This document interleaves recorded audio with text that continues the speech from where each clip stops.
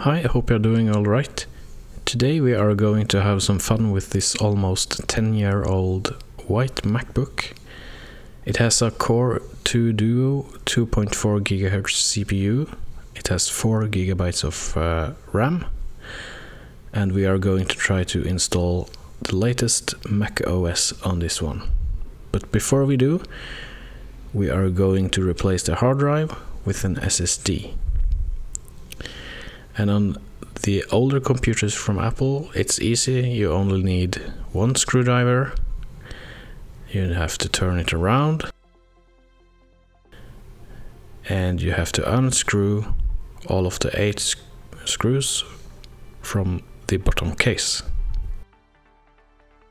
So while I do that, you are welcome to subscribe to my YouTube channel or click like on the video. If you do that, it helps increase the video's placement in the search results, and it actually helps a small channel like this. So thank you for that. So with all of the screws out, you just take your finger underneath and you just pop the bottom case off and place it to the side. Now you see everything. You see the CPU fan, the logic board, memory, and the hard drive, which we are going to replace. But before you do anything, you should disconnect the battery connector, and I forgot to do that in this video. We take our screwdriver again, and we unscrew that little bracket. Just lift the bracket out. Now we can get to the hard drive. Just try to wiggle it out of its compartment. Be careful so you don't damage the cable, the SATA cable.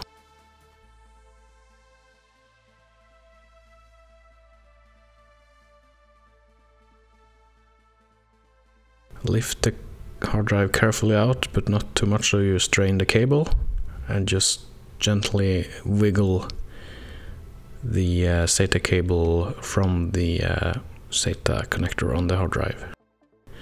Just take each side. There's the old hard drive and the connectors.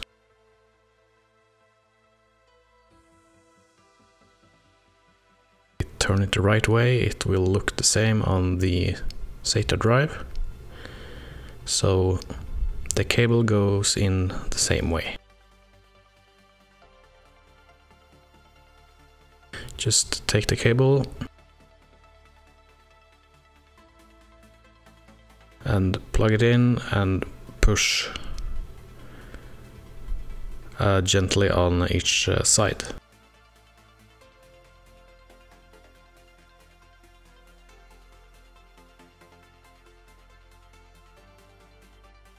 As you can see on the original hard drive, there is some studs you can unscrew and insert on the SSD if you want.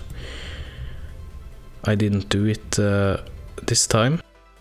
They are used for dampening vibrations from spinning hard drives and to keep the hard drive in place.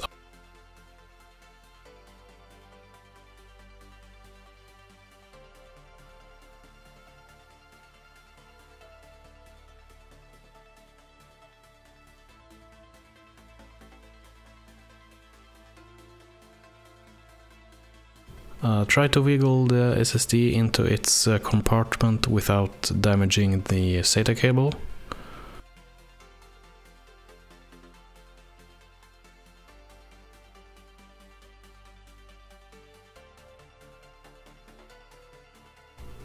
The bracket doesn't really have a function right now. The studs you saw on the drive we took out are a part of keeping the vibrations low, but since we are installing an SSD now, it won't vibrate.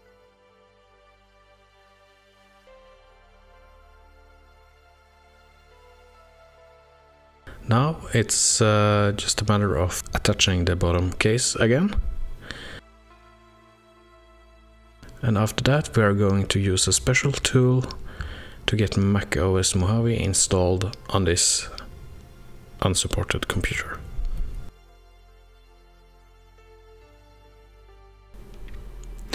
To install macOS Mojave on an unsupported Mac, we need a tool that patches the original install files so that it can boot from a USB drive and install on your computer.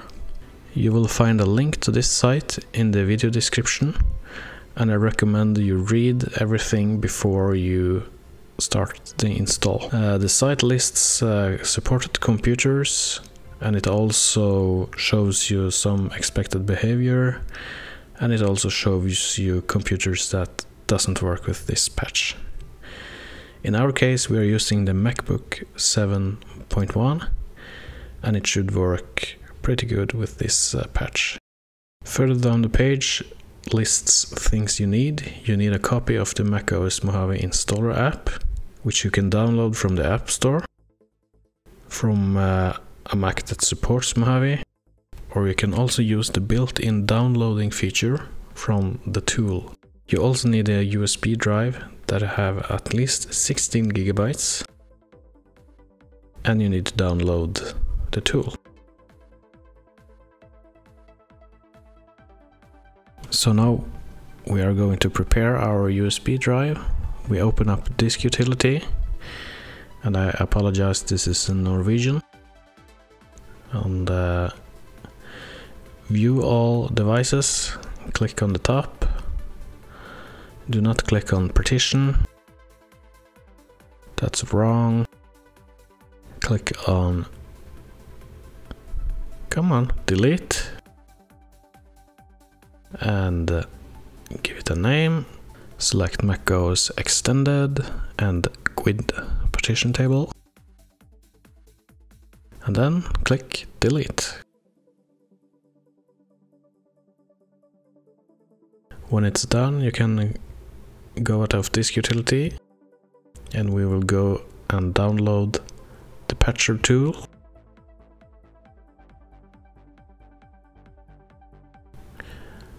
Open up the file. I put the patcher in my applications folder. I'm not sure if it's needed, but I did it. And since the application isn't signed, macOS doesn't want to open it because it's from an unknown developer. You have to right click, select open, and then select open to get around that. It tells me that this machine supports macOS Mojave, but I'm not going to install on this machine, so we are going to find the install file. Just click the icon, go to applications, and it should be there somewhere. Install macOS Mojave, open, select the USB key and press start operation. Type in your password. You can click verbose output to see some status messages. And now we wait. This may take a while.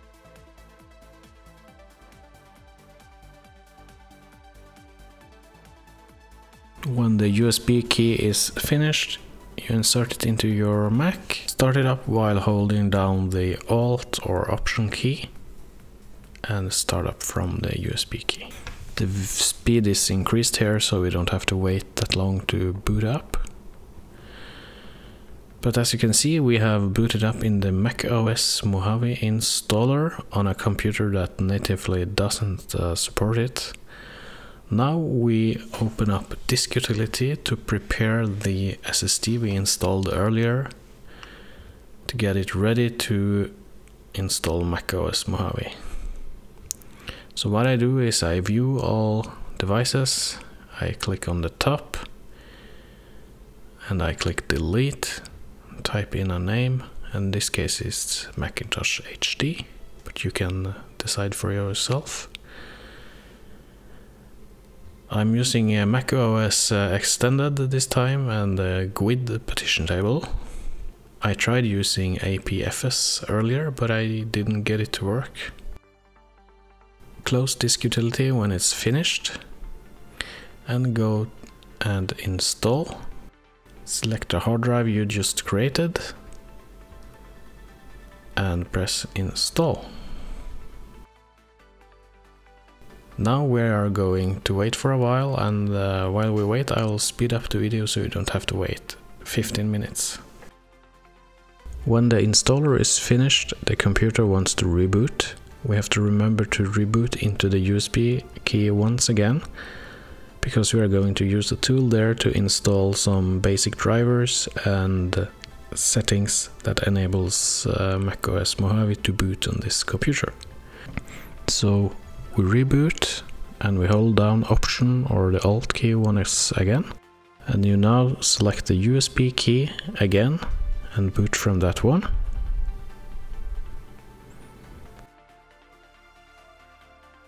Now you should locate the macOS post install tool in the list there and start it up. It should automatically detect your Mac, but if it doesn't, just select your model in the list and select the drive you have installed to, the macOS Mojave drive, and patch. When the patching is done, you can restart into your newly installed system and start setting it up. Remember to remove the USB key so you don't accidentally start up from that one. Remove the USB key and let it start up from the internal hard drive. If everything is working, it should now start up in Setup Assistant, where you will be able to connect to a network, set up your user account and log into iCloud. In addition, if you selected it under your installation, you will get a patch updater tool that updates the patches that makes macOS Mojave run on your Mac. It's under the Applications Utilities folder, and if you don't have this tool, you just go to that website again and download it. You have to enter your password, and it should install everything it needs. It should work fine.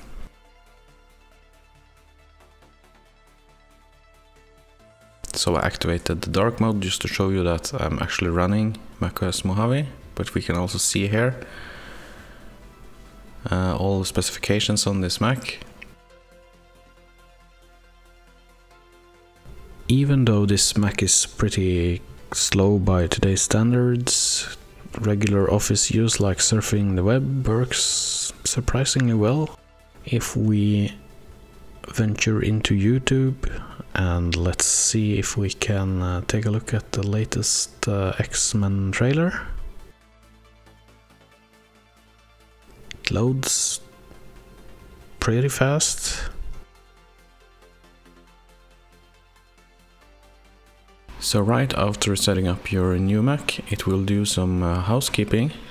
Things like indexing Spotlight, doing some work with iCloud, maybe downloading files, downloading bookmarks, synchronizing your iCloud keychain.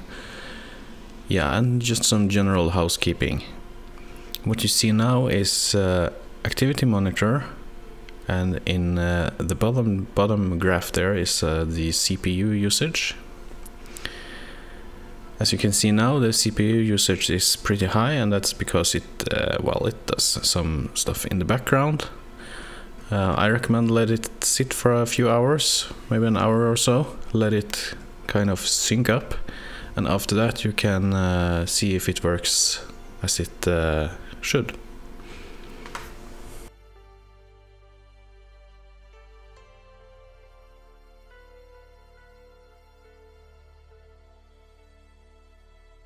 So it's been sitting for about an hour, and as you can see, the graph is kind of returning to normal. It's been doing all of its housekeeping, and it should work fine.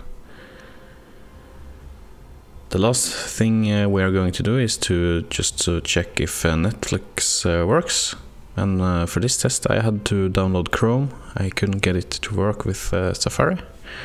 But as you can see, Netflix also works just fine on this computer. So there you have it. I hope you enjoyed this little tutorial. Please hit the subscribe button or click like, share the video with others, and until next time, take care.